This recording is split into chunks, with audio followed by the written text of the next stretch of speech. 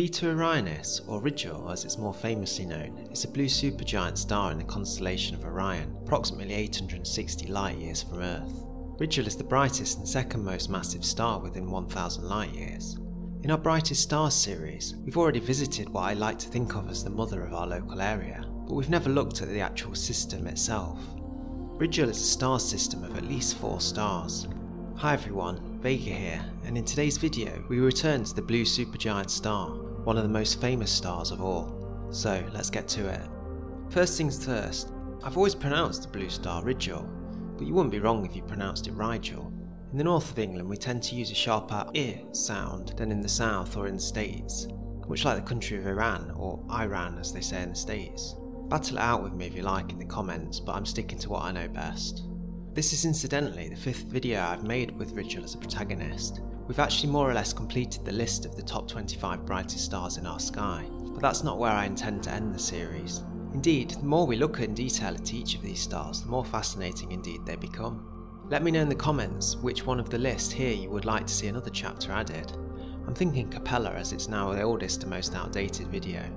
I think our Vega Astro channel's videos invariably do best when we're talking about stars, so I intend to continue, and don't forget to stay tuned as I have some exciting ideas in mind to share with you all. Anyway, back to RIGEL. In 2016, the largest star of the system was designated with RIGEL as its proper name. Due to its stellar wind, RIGEL's mass loss is estimated to be 10 million times that of the Sun. With an estimated age of 7 to 9 million years, RIGEL has now exhausted its core hydrogen fuel, expanded and cooled to become a supergiant. The RIGEL A star is generally the 7th brightest star in the night sky, and it is occasionally outshone by Betelgeuse, which varies over a larger range. This means RIGEL was officially designated as Beta Orionis due to the fact it was actually dimmer at the time of recording than Betelgeuse. Normally though, RIGEL is the brightest star in Orion. The RIGEL system is normally only really considered as RIGEL A, the main star, but its companions make it into a quadruple star system.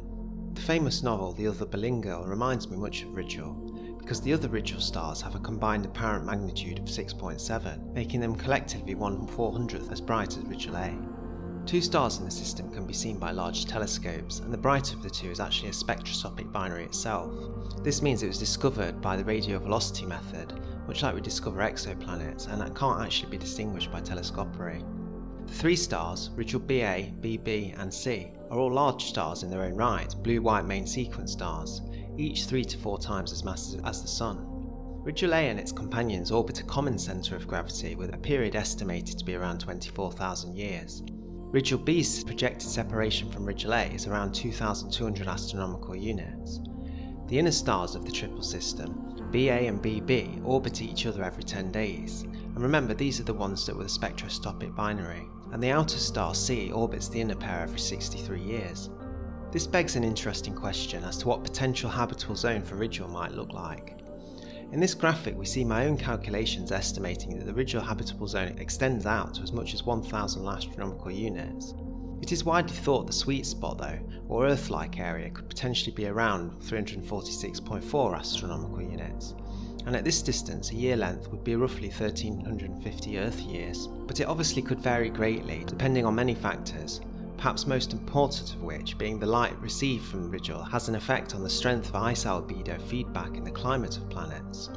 It's possible that around a blue giant, that more of the blue-white radiating light would be reflected back into space than for a star like our Sun, say, so this hypothetical planet could very well be an irradiated snowball. In the southern hemisphere, RIGEL is the first bright star of Orion visible as the constellation rises, and correspondingly it's also the first star of Orion to set in most of the northern hemisphere.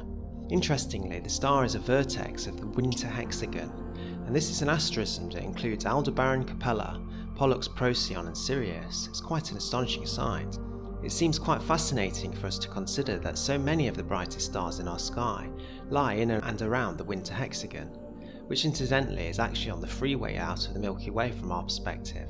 The RIGEL system's spectral type is typical for late B-class stars, and its radial velocity, meaning how fast it is approaching or disappearing from our Sun, has been measured around a mean of around 21.5 km a second, meaning that RIGEL is slowly making its way away from our solar system, but it's not going anywhere anytime soon. Contrast this, of course, with some fast-moving stars with respect to the Sun, like Caprian's star, which is positively streaking away from us at 245 kilometers a second, or the more famous Barnard star, which is approximating our solar system, this time at minus 110 kilometers a second, and the minus denotes that it's coming towards us.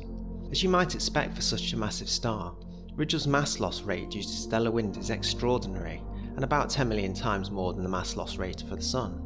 The wind is thought to have a terminal velocity of around 300 kilometers a second, and it's estimated that RIGEL has lost as much as 3 solar masses since beginning a life as a star of around 25 solar masses, some 7 to 9 million years ago.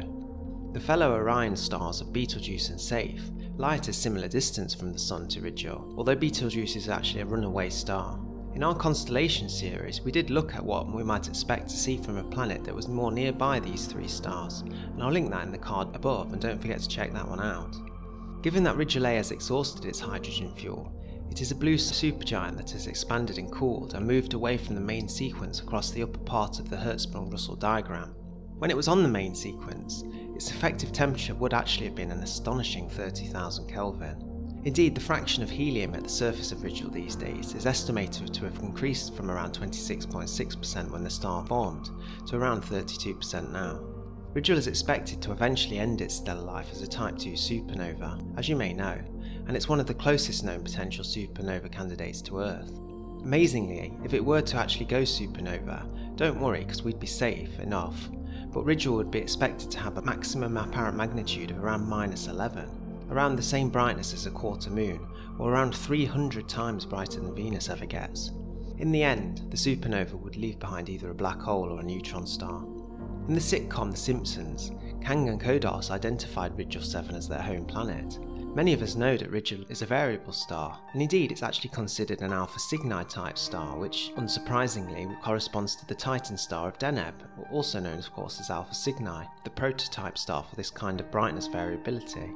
What many of us don't know though is that it shares its space with 3 other large stars in their own right. The most luminous star of all in our local 1000 light year area, RIGEL is a star that many young stargazers look up to and wonder why they see this bright blue twinkling in the bottom right corner of Orion.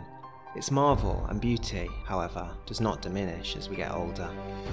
Thanks for watching and consider subscribing if you haven't already. If you'd like to support the channel further, you could consider buying me a coffee and I'll link this in the description below. If you have any videos or subjects you'd like to see brought to life, don't forget to let me know in the comments below. It could just be your idea that shows up. Thanks for those of you that have already contributed coffees to the channel, and take good care of yourselves and look after your friends and family well, and I'll see you on the next one.